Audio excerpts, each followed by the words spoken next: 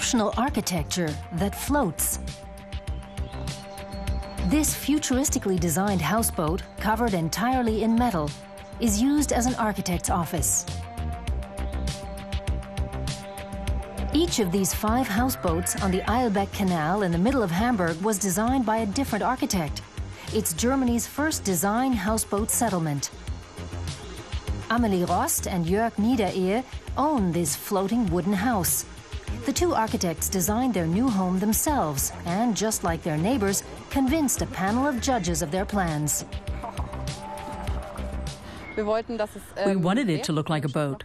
The motto was houseboats, and we wanted to keep the mixture as recognizable as possible, so it's not just a floating house. That's why we have these curves and have kept the dynamic of a ship. And the upper story is set back, which allows us to surround it with a railing.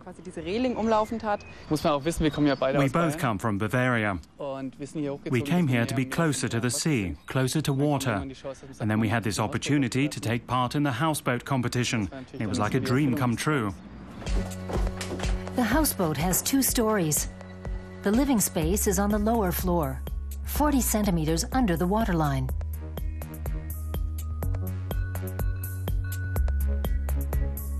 The pontoons under the house are fixed on steel pillars, so the current doesn't carry the house and its occupants down the canal. At first there was quite a lot of creaking, and I couldn't figure out where the noise was coming from. So I went up every night with a flashlight to see if someone was there. Then I realized it was the gangway that was creaking, and now it doesn't bother me anymore. A house is normally anchored securely to the ground. Here you feel the influence of nature. If the weather is bad, it moves, and the boat starts creaking. Hamburg is leading the way here in Germany when it comes to living on the water. Down in the city's harbor, this floating house provoked an uproar when it was built 4 years ago.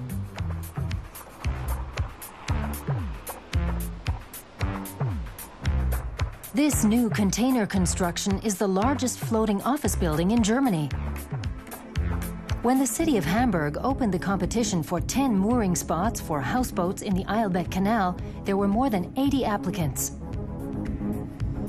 Some of the entries were classic and similar to boats.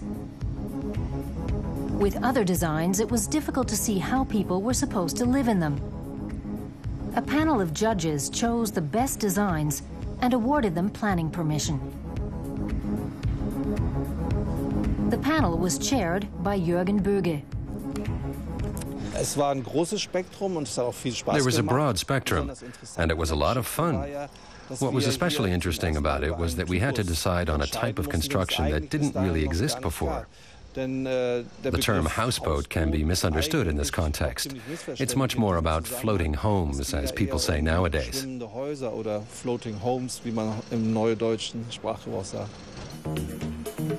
Construction has started on 4 more floating homes just a few hundred meters from the original settlement. The first boat will be metal-clad. It cost 400,000 euros. A wooden house is being built next door. Its residents are also in the trade. Maren Feind is an architect. Her husband is a construction engineer. They'll be moving into their floating home in just a few weeks' time.